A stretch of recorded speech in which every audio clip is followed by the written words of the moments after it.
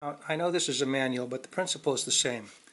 When I'm typing, you'll see this vertical piece right here coming down and activating the escapement.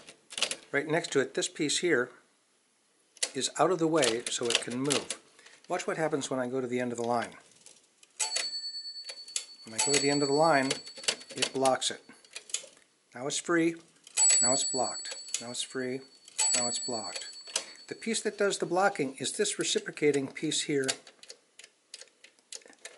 It's this black piece that has the bar on it. That's the one that comes over and moves it when you get to the end of your line. So some other things could be binding. The mechanism that moves this black piece could be binding up and not releasing. But what I think I'm seeing is that your, when this is to its rest position here, this piece doesn't look like it's resting against that black piece. This piece doesn't look like it's resting against the piece that controls it. So something's binding up there.